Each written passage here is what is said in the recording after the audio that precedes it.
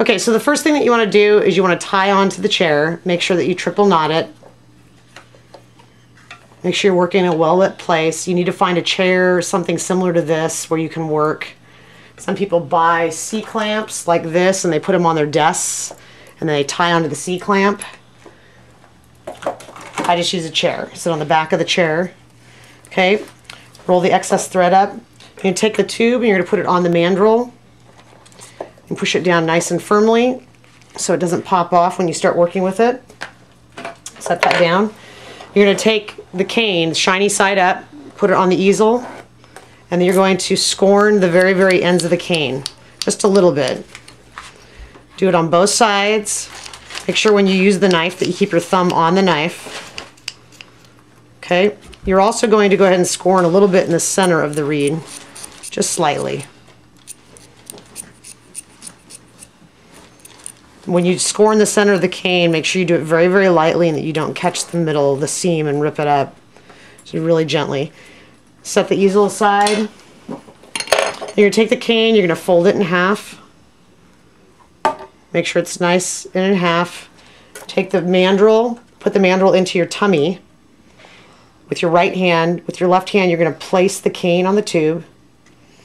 Take your ruler and you're going to measure from the bottom of the tube to the top of the cane. It needs to be 72 millimeters. If it doesn't fit, push it down till it marks so it's right. And you need the flat of this to line up with the flat of the cane.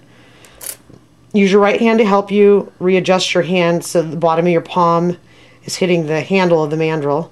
Then move everything to the right. You should be able to see the side of the tube. In the right hand, I need to back up, Lindsay. In the right hand, you're going to roll up the excess thread.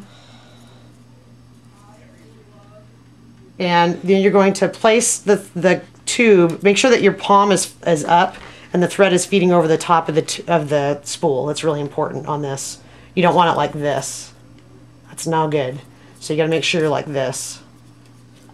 Make sure you're only about 8 inches away from the chair as well.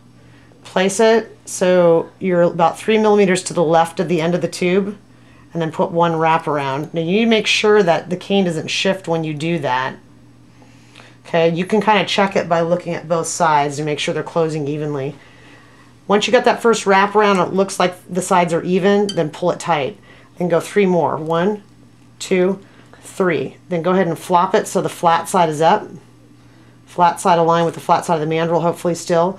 Push everything to the right, do a crossover of those threads, and then go 2 more winds. Then put everything into your left hand. This is all tight here, but I'm going to flip my hand over and put my thumb on the other side of the reed. Take the ruler, measure from the bottom of the tube, exactly from the bottom of the tube to the top of the thread, and it should be 47 millimeters. Now, if for some reason it's measured wrong, you'd have to undo the crossover, and then you'd have to adjust that. And usually you can adjust it, like if I undid this, if I had to adjust it, if it was undertied, I'd roll the reed towards me, and if it was overtied, I'd roll it away from me. But this one happened to be tied right, so that should be correct. So I go back over, let's double check this one more time. Make sure that it is at 47 millimeters, which it is. Then I'm going to go ahead and put this back like this, and I'm going to eye down the tube and see that it's straight. Unfortunately, this is not straight. It's kind of crooked. So I'm going to have to tweak it. I actually have to twist this a little bit. Generally speaking, you don't want to have to overly twist a reed. So if it's really a drastic twist that you have to do, the best thing would be to start over. Sometimes you may have to bump it too. So I had to do a little twisting, a little bumping. Then at this point, I'm going to go all the way down the bottom of the tube, making sure I don't overlap the thread. I would say go slow. Make sure you're playing them or placing them side by side. Right? In this case, I'm going to go ahead and go fast for the sake of time. And we're going to go to the bottom, leave a little bit of the metal. Roll the spool up in the right hand, keep it tight. And what you're going to do is keep this tight, make a loop, and go over the top of the reed. And then same thing on this side, over the top of the reed. You set the spool down, over the top of the reed, make another loop, over the top of the reed. So you alternate side to side, and then cut it off, and you have a tied reed.